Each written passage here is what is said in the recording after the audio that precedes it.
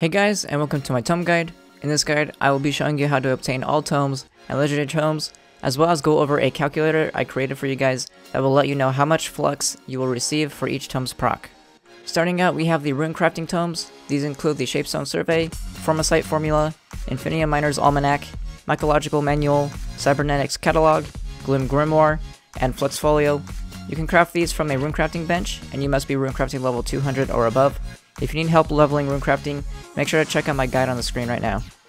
The next two tomes you can obtain are located in the first tab of the Shadowy Market. You can find the Shadow Market after each floor of a Shadow Tower. These include the Eye Encyclopedia and the Tentacle Track, but remember, they are located in the first tab and should not be confused with the legendary variants that will come later on in the guide. You can craft both of these tomes for 1 Heart of Darkness each, which you can obtain from opening Shadow Caches, also located in the first tab of the Shadowy Market. The last common tome is the Rich Fertilizer Factuary. You could purchase this in the Flower Power Pack, which can show up under the Deals tab of the store. However, I would suggest purchasing from the Player Market, as it can also appear in the Chaos Chest rotation. Next up are the Legendary Tomes. Starting out are the Store Tomes.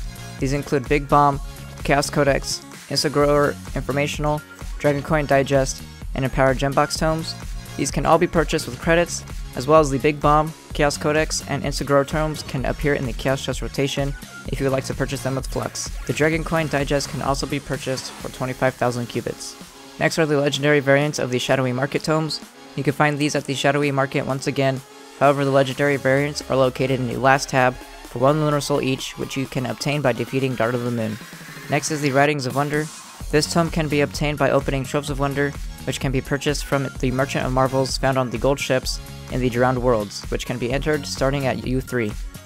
And finally is the Mastery Pinata Manuscript, which can be obtained at Mastery rank 280.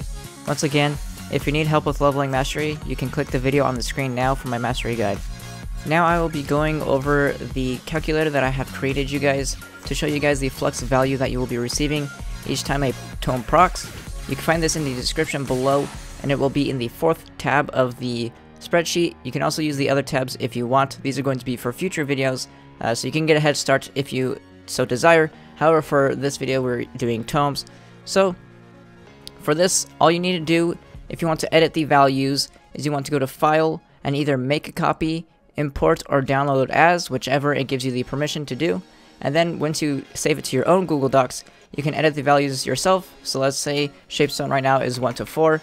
All you need to do is type that in, and then as you can see, Shapestone Survey now changed from 250 per proc to 400 per proc, and the same thing for all other tomes.